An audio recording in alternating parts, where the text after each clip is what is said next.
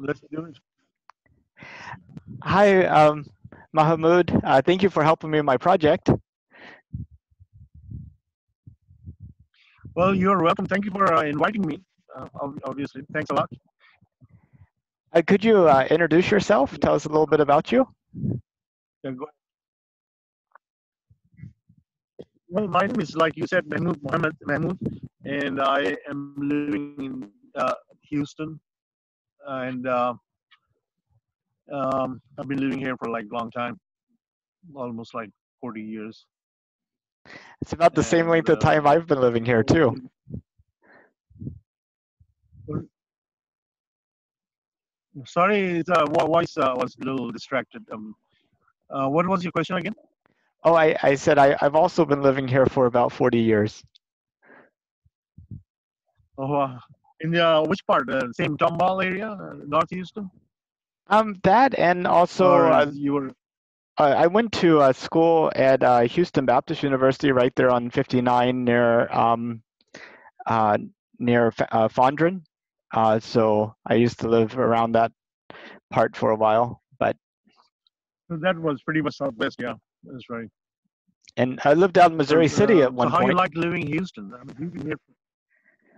Uh, Sorry. I lived in Missouri City at one point also. But Houston's okay. It's a big city. It's everything spread out. Um, it seems like more Too much. like a collection of a whole bunch of towns that are close together instead of a big city. How about you? Uh, it's okay. I mean, honestly, I mean, it's not that I love it here. I used to live in Phoenix, and to be honest, I like over better over there than here. For what reasons? I don't know. I think Houston is too big. That's like you said, is one reason. It's too crowded, and since it's too crowded, people are scattered. You know, in Phoenix, which actually used to live in Tempe. I don't know if you heard of that. It's a small little town by the Phoenix, and it's a small little community, and people know each other, and they were friendly to each other. Everybody had time. Down here, things are other way around. It's not much of, at least for me, it's not much of socialization. Yeah, I guess This also is we what I have think. the hurricanes and the flooding. What kind of issues do they have in Arizona? Well, none except the heat in summer, Hmm. And and it's I guess, dry climate.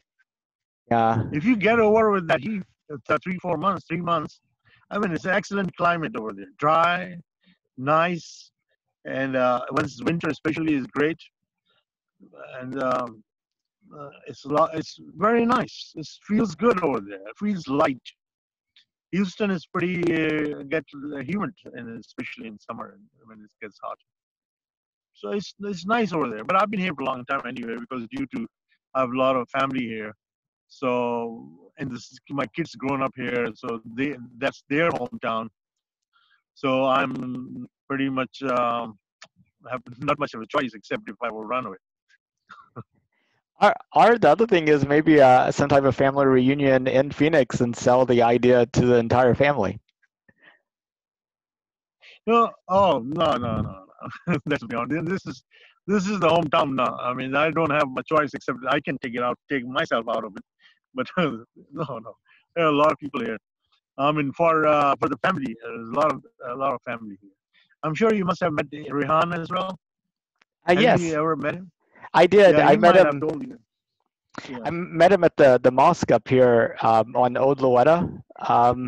One time, I think it was like it feels like 10 years ago, but maybe it was sooner than that.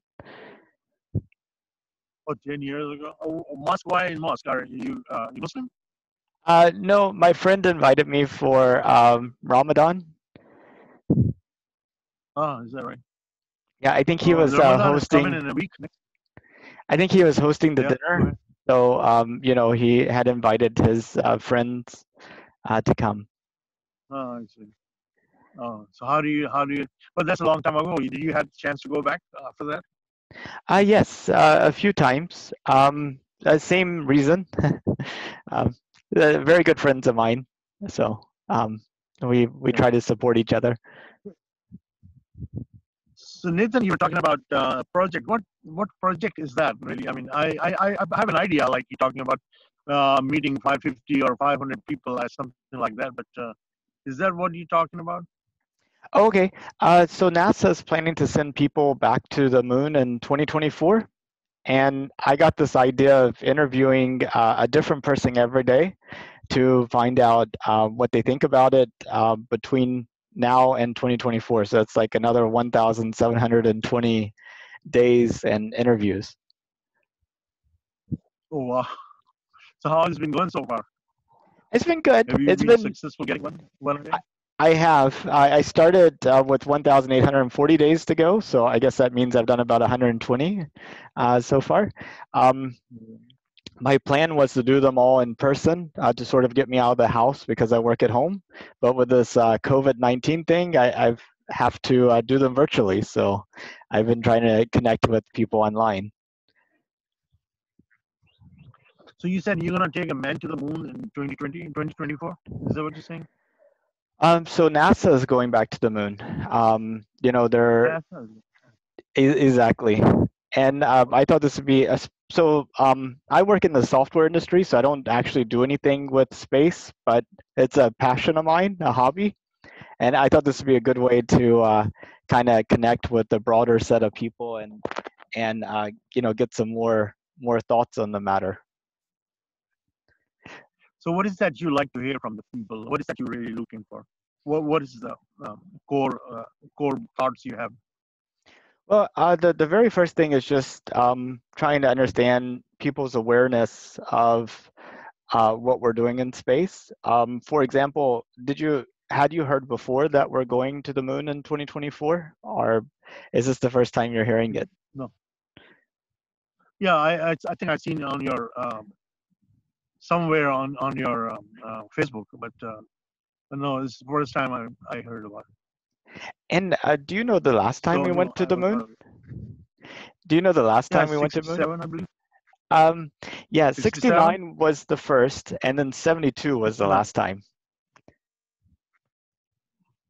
Yeah, there was. I've seen a movie, Apollo 13 or 14, something like that. They were talking about there were some aliens down they found down there, something of that nature. Some is that what has did you think it had any truth in it, any validity? I haven't seen anything that strikes me as being true regarding aliens. So, I mean, Apollo 13 was the Yeah. one they launched, and on the way, they had an accident, and they had to do a lot of improvisation and engineering and what have you to try to get the astronauts back safely. Um, but yeah, in terms of aliens, I really don't know. I think considering how small the Earth is and how big the universe is, just going and figuring out how to spread humanity and life off of Earth seems to be more important than maybe aliens from my standpoint. Yeah, never know. A virus can wipe out the population of the whole world. So you better have somewhere something laying around. Yeah, that's true. And plus, we talk about these labs that work with very dangerous viruses and pathogens. And Mm. there's a lot of protection that's done to try to keep the people safe. But regardless of what you do, you can always have unexpected things happen on Earth, and it gets out. Somebody doesn't put on the coat, or there's a cut in the seal, or maybe there's an earthquake and the building falls apart and it gets out. Things like this. But if we did those types of experiments, on the moon or in space, then that would provide another level of safety for the people here, I think.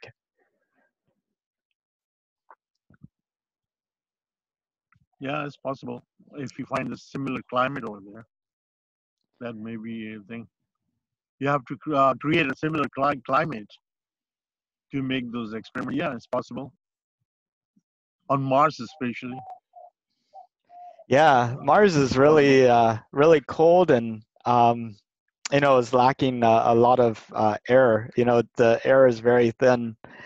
Um, so what do you think about space exploration? That's going back to the moon. Do you think maybe that's a good thing or a waste of money, or like how's it fit in sort of your world?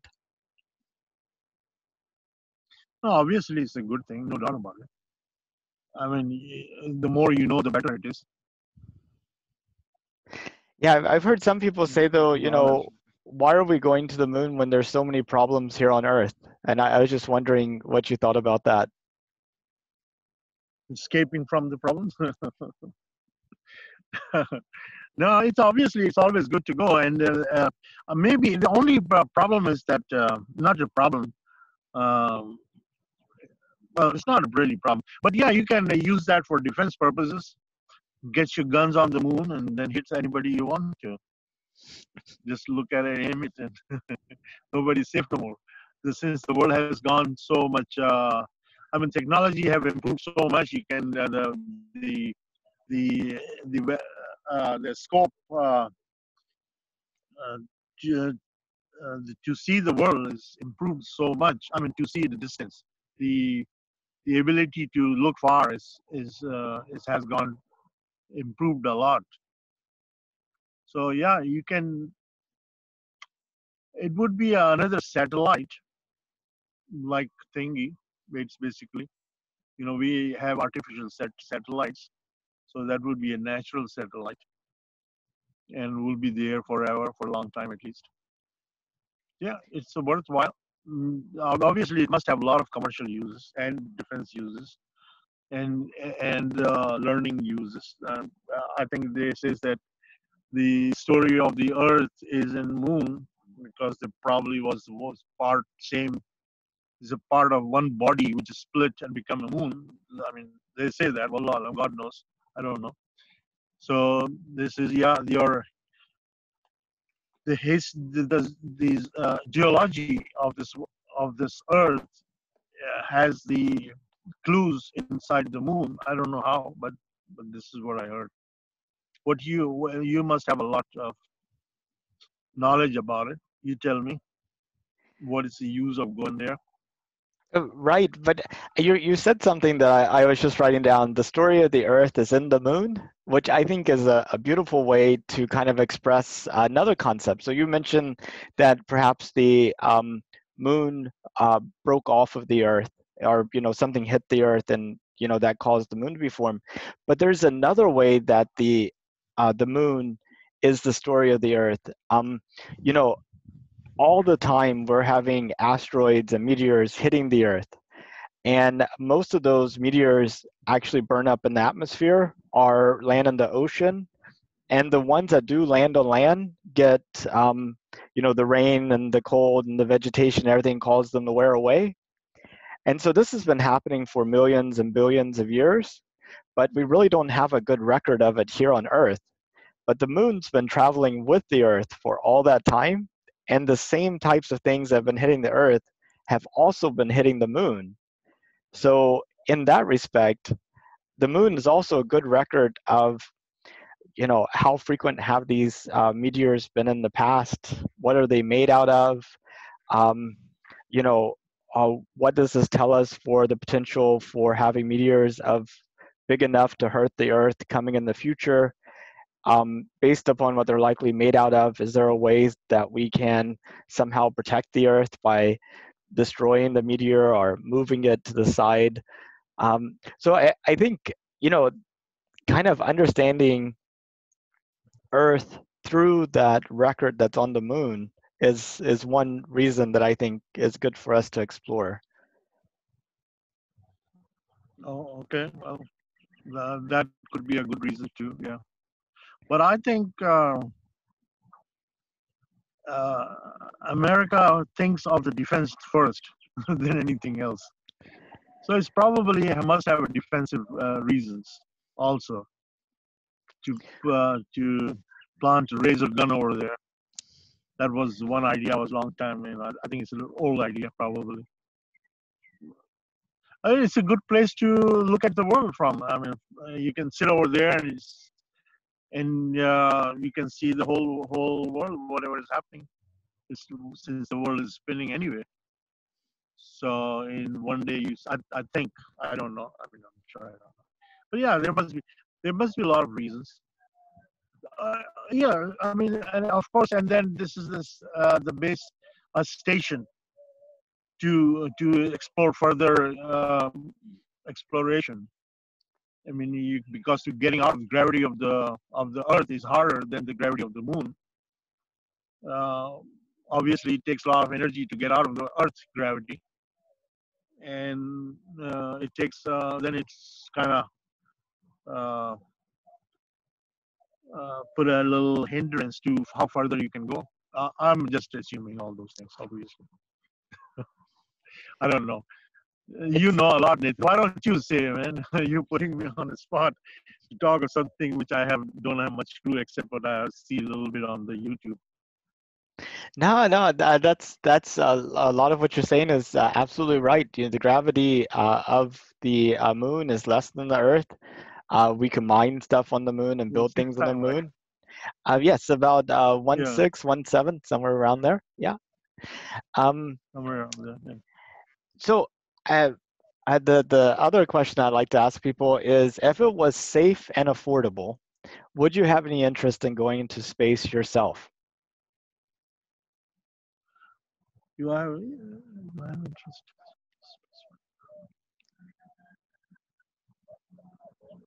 Safe and affordable. If I can afford it. Yep, like an Uh, airline ticket to New Zealand, for an example. Something in that ballpark. Depending, yeah, depending. It's a relativity question. Afford it? How? Like if I have to spend all my money into it? No. If I spend little money, like I'm going to the California, for example, uh, yeah. I mean, it's of course it's a question has relativity to it. And safe, yeah. You said safe, like say going to sitting in an airplane going to California, as safe as that. Yeah, I will. Y- Well, You, I'm sure most of the people would, but it's a very relative term, though. it is, yeah. I mean, like in terms of safety, do you need like only 10 or 20 people to go before you, or do you need a million people to go without incident? You know, I mean, it's like how safe? Well, that depends on the affordability. Yeah, some billionaires are trying to go right. That's what you're maybe getting to it. But those are billionaires, and I mean, for them, it's more of more of a thing that they want to explore. But at the same time, it's an egotistical thing too. I mean, I am going to the moon. Nobody have a chance. I mean, with all that money, what I'm going to do with the money? Let's go to the moon. So it's that kind of thing. Uh, I mean, it's more of it. But later when the things would be much more normal, then it's not so much of egotistical, but it would be more of personal ambition, personal interest in exploring, looking at the Earth from far distance. Probably one of the most exciting part of this whole journey. Rather than looking at the moon, probably we like to look at the home first before we see something else. This is our nature. Hey, you look at the map, the first thing you want to see is, hey, where's my home at? Where's Exactly. Houston? Then looking for the home. So that's the first thing, right? So Google Earth, first thing we look at how my house look from satellite, from the far distance, or from the top view. It's nature. It's natural. We love home more than anything else, regardless what's. If let's for sake of argument is a bomb blow up the whole moon, we would care less than bombing some bomb blow up in Houston. So maybe not with maybe not that much of relativity, but yeah, probably so. My body, if a pin poke to my body is far more um, it takes more attention than 20 people got killed somewhere else. So I think we look into ourselves before we look somewhere else. This is how we are. I think you're absolutely right. I mean, The first thing you do whenever you get like the satellite Google Earth, like you said, is look at your house, and then you start looking at your neighbors, and you start looking at your community, and you're like, wow.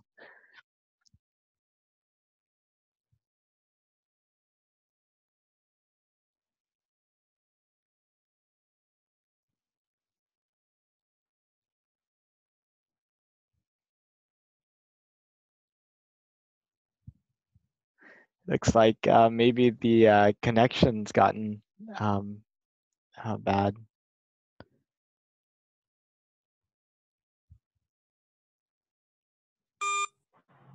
Oh, there you are.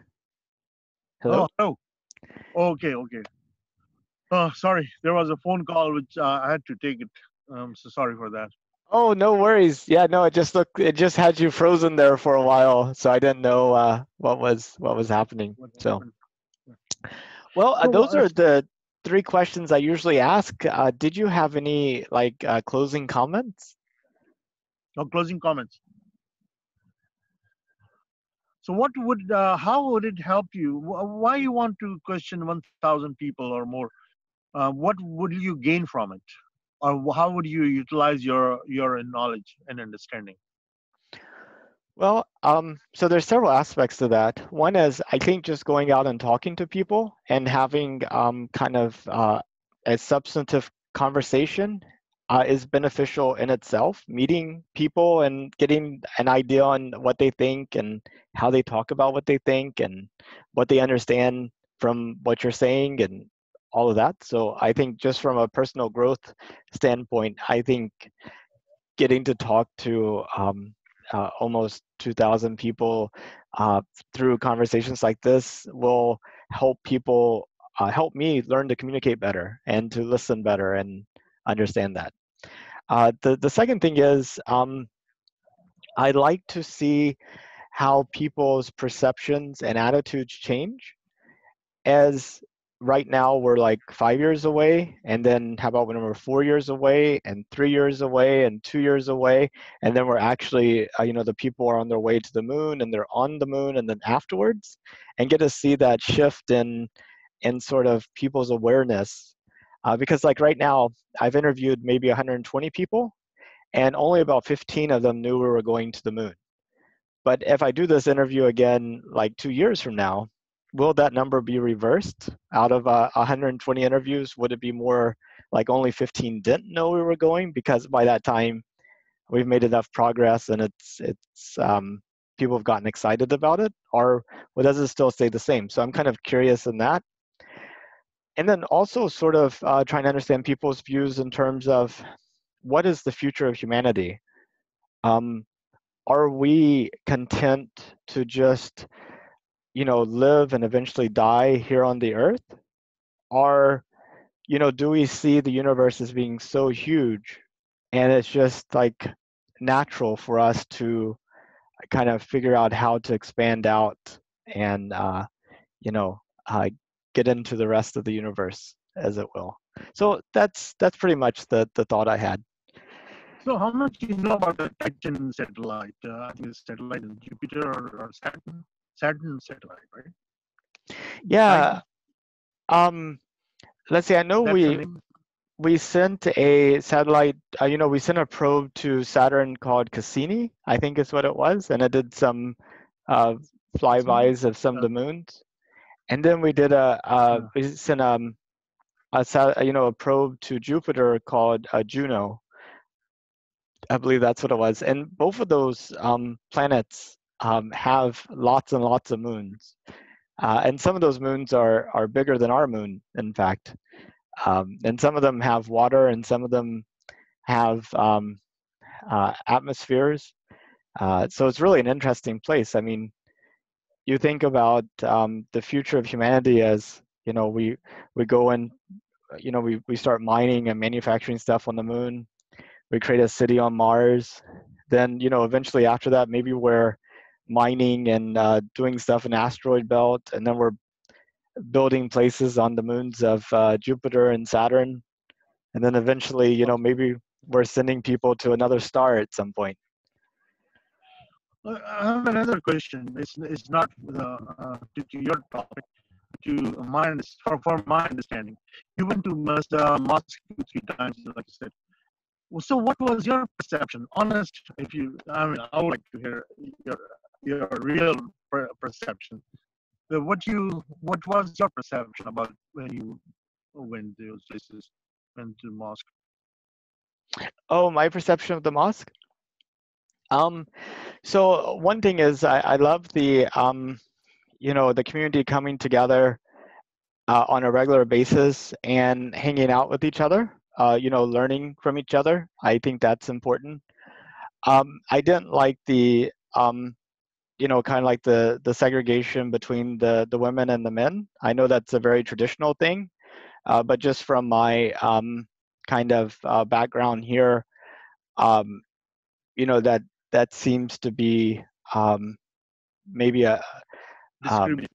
discrimination. Yeah, I understand from a practical standpoint why we might have that because of just the close proximity and the need for the space, and maybe it helps to avoid a lot of issues having the separation there. Um, I like the traditions. I think traditions are important for keeping a group of people together. I mean, the idea of a whole like community going through the same fasting and eating and dinner, and then having different families share that responsibility. I definitely think that's a good way to like strengthen the community. Um, I think looking at life with a higher purpose and knowing that we are just part of kind of like a bigger plan is good. I think sometimes though, um, it might be difficult uh, to be open to the fact that on one hand we say that God is beyond our understanding, but on the other hand, there's people who are willing to explain exactly what he is or isn't. So you can't really have it both ways. uh, so anyway, those are just my thoughts. So basically, you just so they did try to explain Islam to you. I mean, it sounds like that. You mentioned about the understanding of God in 2 ways, and that was your confusion. That how is possible that either you're saying 99 attributes to God at the same time? We all know the God Himself is saying is I'm beyond understanding. Anything you can think of, imagine, right? Right. Yeah. So why is I mean it could cause confusion, but at the same time, those are the only attributes we are discussing, and a part of it, God, the God is infinite. The way we understand, like we know the universe is infinite and it's expanding at the same time. So all we know is about little Earth, and when we learn about galaxy, we thought this may be the whole universe. But then we found out this is only a small little galaxy among 2 billions or more galaxies are there. And maybe this is also our limited knowledge, to be honest. I mean, look, we are growing in our knowledge. It is not the ultimate knowledge we have. We are just growing, and maybe we are part of right now. All these galaxies could be a part of a small little galaxy, and there could be more of the same universes are there than we could even think of. So that's I mean it's using a similar analogy, the size of the universe, and shows the size of the one who made it, and the strength or the character of the one who made it. If we do believe there is one person there is one entity who made all this, so what we see as 99 attributes, it's maybe a small little tiny part of what his character is all about, or his entity is all about, or he's all about. He's far more than a small little entity understanding of 99 attributes we understand. So yes, both the sides fits into it. There is no confusion in it. It's just understanding the way we look. We are minimizing the God by saying that this God is saying this, and then God is saying this, like I cannot be understood. How is that possible? This is because our limited brain we are thinking of this. But the God is, who knows? God is God. It's beyond our understanding. It's a small little picture you have seen. A nursery student or KG student knows only ABC, but the PhD students knows it a lot more than ABC. So and that like there is a famous saying, um, a small what do you call it? Man, losing a memory. That's a frog in a pond thinks that whole world is this pond. So this is the famous saying. So we are a frog in the pond, maybe less than that, actually a lot less than that. Even that analogy don't fit. I'm sure you understand. In your understanding, it doesn't fit. That we even that analogy, that frog in the pond, fits on when we talking about the universe. We are less than a pond. It is less than a pond. So yeah, I mean, think of this. I think you're 100% right. I mean, I think basically the amount of our understanding is so small compared to how big our ignorance and what we have yet to learn. And we should be Mhm. open to learning from any source. Um, and we should also kind of trust. I think we have to sort of struggle with any knowledge and constantly question and relook at what we think we know and say, is it because, do I think this just because somebody else told me this? Or because everybody around me seems to think this? I mean, you see that right now with like this whole COVID-19 thing. People say, oh, you should do this, or you shouldn't do that, or you shouldn't do this. But, you know, a lot of the times you ask them, well, why shouldn't I do that? Or why should you do that? And they're like, well, everybody else says that. Or, these three people say that. But, they don't go into the why or how do you know that's true? It's like, um, and so, we kind of have to, we need to keep working at it into it makes sense to us, I think. Yeah, you sounds like pretty much like agnostic, if I'm not wrong. Are you Oh, I don't know. I'm searching. How about that? I'm searching. searching? Yeah, that's why I use that word. The atheist is probably a better word, but I use it a little softer. So yes, you believe in a higher power. You mentioned that, but that's about yes. The Quran, I agree with 120%, and the Quran does agree with you at the same time. Quran has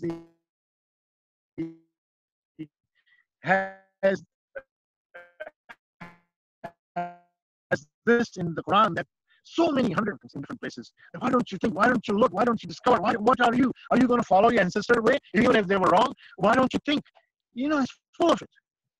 So, what book will challenge your brain and will challenge you that okay, if you think I'm wrong, then there are challenges in the Quran, which is basically for Arabs like linguistic challenges. That if you think this book is made up by human, then bring one of this kind. But we know you can't even bring a chapter like this. This is a linguistic challenge, and to be honest, I don't understand that too because I'm not Arab. It's for the Arabs. So, but there are so many places that Quran is talking about that don't follow the way of your ancestor. Use your brain because you are accountable of your own deeds. You are not accountable for your ancestor deeds. You will be only accountable of your deeds. Yeah, that's how the Quran challenges. Quran sees exactly agreeing with you. To be honest, if you read the Quran, by the way, this is just this COVID-19. The word 19. I was thinking last night.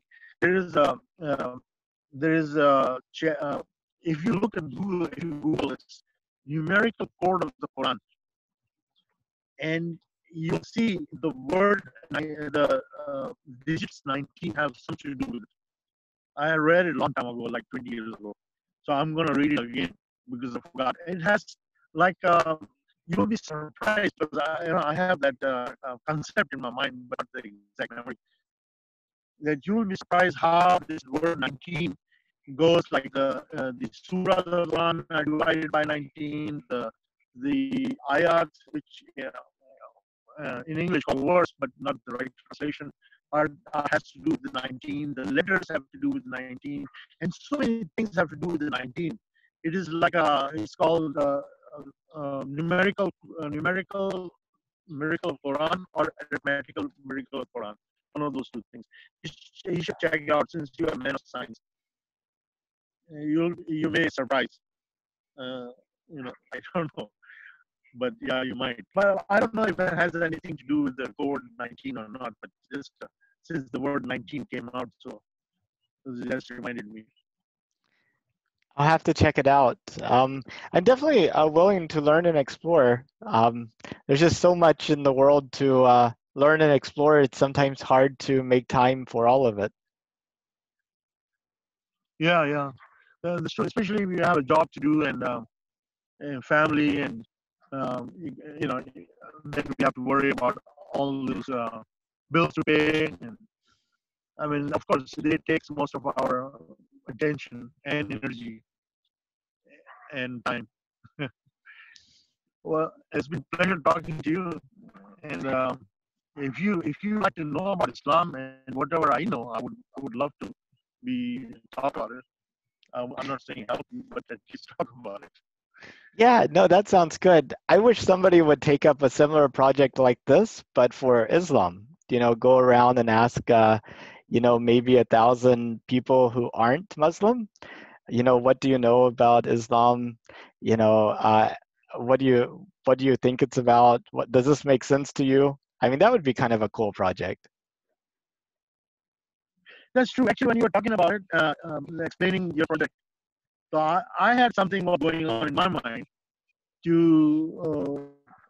I was like the purpose of life. So I was talking about it. I talked to actually I made a little video which didn't uh, Facebook video. It didn't appear. Something went wrong. But then I talked to somebody yesterday, and my mind went blank on me. So I think that was very interesting, at least from my perspective. But I think I was thinking maybe I should do the same thing what you are doing. So improve me. I forget about everybody else. Just to improve me. That Y- my understanding, I will learn different perceptions on that subject. Maybe there's something more to learn. Maybe there's something I misunderstand. So yeah, I was thinking on that. But what you said is also very nice. But that could go with the Muslims and non-Muslims. In fact, that could open the. It's a prime subject for everybody, regardless of their uh, their uh, their ideology. So that I mean, regardless, instead of going asking the direct question about Islam, because a lot of people are not interested in Islam, but this may be a better way to approach people than to ask about what you think about Islam, because this will open eventually my perception of Islam and their perception of their beliefs. What's okay? Let's get started with you. okay. So, what's your purpose of your life? So, what do you think the purpose of life? About the origin of life, you said? No, what is the purpose of your life? Why you are? What you think? You are here just as an accident, or you are sent? You've been programmed here. You've been sent here from higher source. For what you think Well, I would is like to hope I'm not a robot and that I wasn't sent here, just to, carry out somebody else's commands. I would like to think I'm able to think and make my own choices and kind of choose. What's the purpose of my life? I ask myself that a lot, and I come up with answers, but I've not come up with anything that sticks. So that is something that I find really challenging. So I don't know yet. I hope I figure it out before it's too late. well, I have come up with a small little clue that the purpose of life is to satisfy the ego.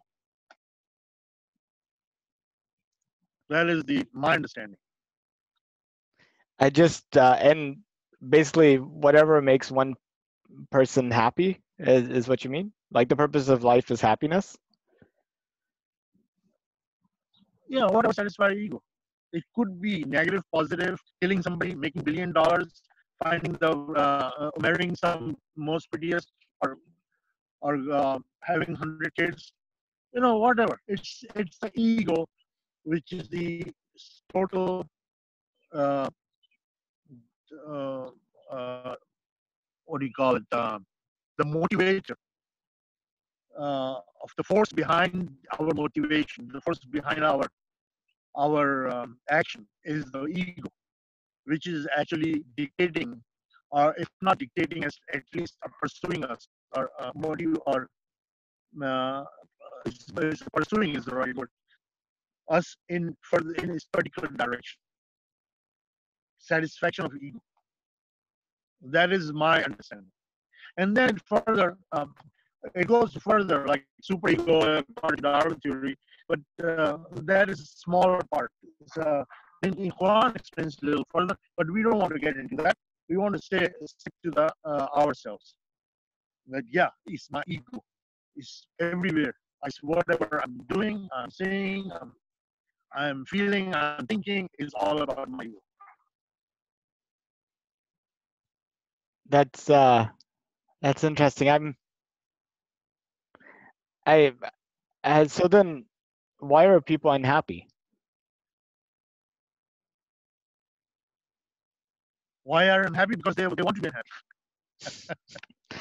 That's the ego too. I'm telling you. That's why I use the word negative. Yes, look into it. They're unhappy because they're satisfying their ego. Look, I'm unhappy because I'm punishing myself or punishing somebody else. You know, so my because I'm satisfying my ego somewhere down in deep inside.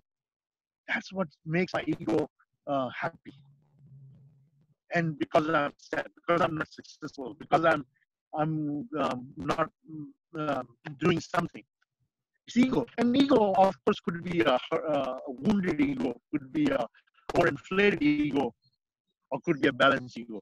There are further this classification of ego. Ego, inflated ego. A lot of people have inflated ego. They are arrogant in common words. They have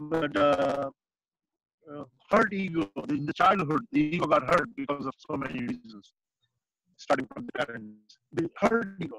His hurt is in tragedy, and he wants to punish himself. No, I don't. I'm gonna punish myself. People suicide. Why are they suiciding? There must be a reason for it. They must probably making them happy to suicide, right? It's gotta be. The ego So is satisfied. I'm gonna kill you. Huh? how Sorry. would you define ego? Like what Yeah, I don't know. Ego, okay, I can define it, but that has to take religion into it. Without religion, we cannot define it. But because my understanding of ego is like a god. The god has a character that I am a god. The ego is a similar thing. I am a god. Ego wants to dictate that I am God. Everything is for me. Maulana Room. You probably heard of him. Maulana Room. Have you? Rumi, Sufi Rumi. Have you heard of that? Okay. Anyway, he's a Sufi. He said, uh, uh, if I had the power of Pharaoh, I would be like him. He was a Sufi saint, right? If I had the power of Pharaoh, I would be like him. So basically, all he's saying, the power corrupts and absolute power corrupts absolutely. So that's what it's all about. Ego is what seeks power, and as they get the power, it gets more corrupted.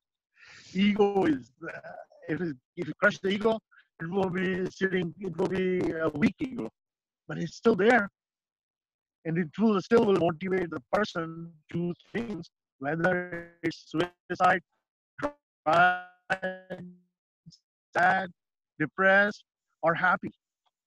It's all about ego. The word in ego is called nafs. And the knowledge of nafs or knowledge of ego in Arabic is called nafsiyat. In translation in English is psychology. hmm. So psychology and nafsiyat what is connection, I should look into it. But it's the it's the same meaning. The knowledge of nafs is nafsiyat, and the knowledge of psychic is psychology, right? It's probably what we understand. Now, do The you think combination, people can yeah, change their ego? understanding, understanding of the ego. Hmm.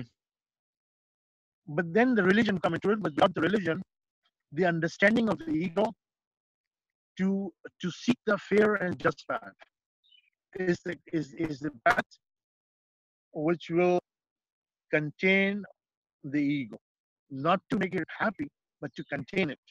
And that is the opening of the universe, because you are out of your ego into the world and looking into the world rather than looking into ego. That's the that's what I understand. The fairness and justice. Because every ego will make you do things which may not be right, right? I'm sure this is how we all understand. So if you follow the ego's path, may not be just path, but if you follow the intellect path, the path of the understanding, the path uh, uh, of the righteousness. Well, righteousness word is not good. The path of the understand of the fairness. Uh, we are coming out of the ego. We are no more in our ego. That is only contain it, not to kill it. And ego is not a bad thing. At the same time, ego is a good thing. Ego is a generator for us to do things, but with understanding that why we are doing. Is it for the sake of ego, or is it for the sake uh, of something else, something better? So yeah. Yeah, I've been reading a book on the teachings of Buddha, and in it, it talks Mhm. about you know your true nature, like your deepest nature, is pure, but then it gets corrupted by your life experiences and by desire and by things that distract you. And that one of the challenges that you have to do is sort of dig in through all of that misunderstanding and all of that sort of worldly desires to try to reconnect with your true and pure self. I was wondering if that sort of touches on what you're talking about. Yeah, Islam is similar. Islam says you are not born on the original sin. In fact, Islam says that you are born in the purest nature, clean nature. But the Islam does not go as far as the Buddha goes, because Islam or the monks goes. Islam says, the Prophet Muhammad, peace and blessings be upon him, says that even your nafs, your ego, have the right on you.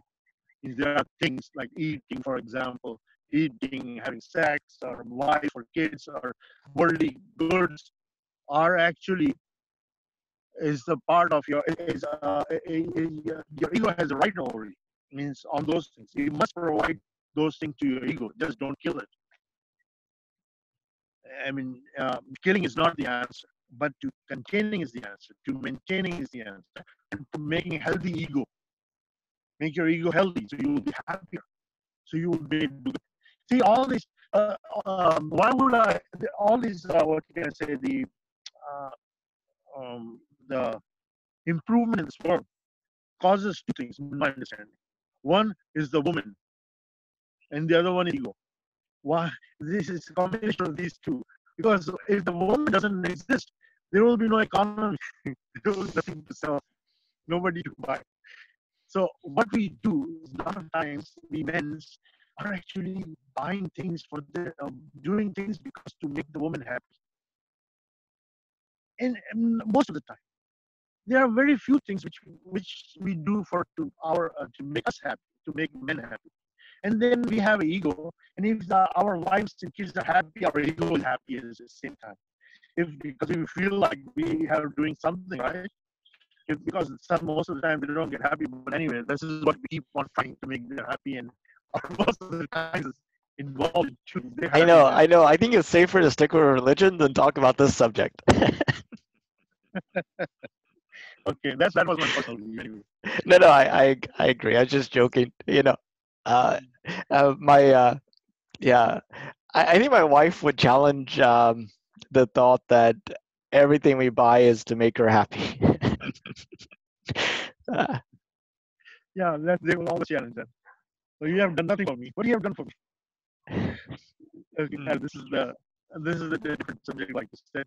But anyway, this is how this is a lot more to it, obviously. But it comes to religion, then Islam meaning submission. Meaning of Islam is submission, and its basic idea is that ego desires you submit your egotistical thoughts and desires to the will of God. That's all it means by the word Islam. Submission to the will of God. And then it's the question of whether you really believe in God or not. If you believe in God, then you have no choice. I have no choice. But if I don't believe in God, then obviously I'm free. So this is the pivotal thing. That's about it. There is nothing else to it. yeah, Jesus once said that whoever tries to find their life will lose it, but whoever loses their life for a higher purpose should find it. And so I think that sort of like the same idea behind the submission to the will of God is that as long as you're trying to have a good life and you're just focused on that, you'll never find it. It'll always be a mirage. But whenever you find sort of like a higher purpose to be a part of, and you sort of lose yourself in that, then you'll actually have the life that you wanted, sort of. Yeah, actually, word losing is kind of a negative word, but finding yourself probably a better word. You find yourself when you actually submit, because the prophet said, the one who understands his own self, his ego, or his own self is fine and will understand the God.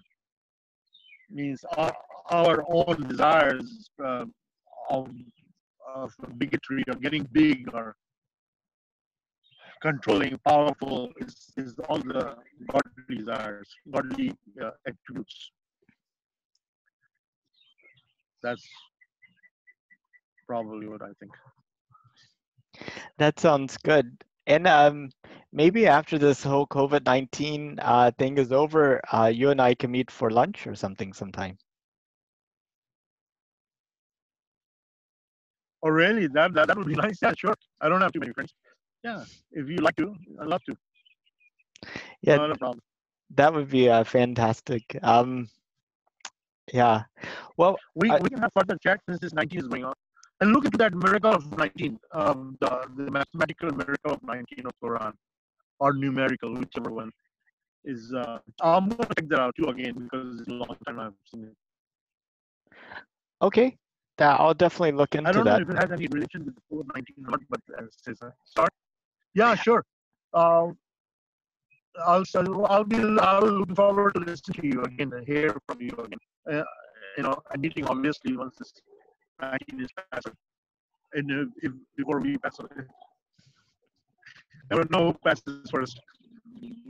Yeah, I hope this. I hope we figure out some way to do testing quickly, and that we get a Yeah. vaccine, and that we're able to bring this thing under control.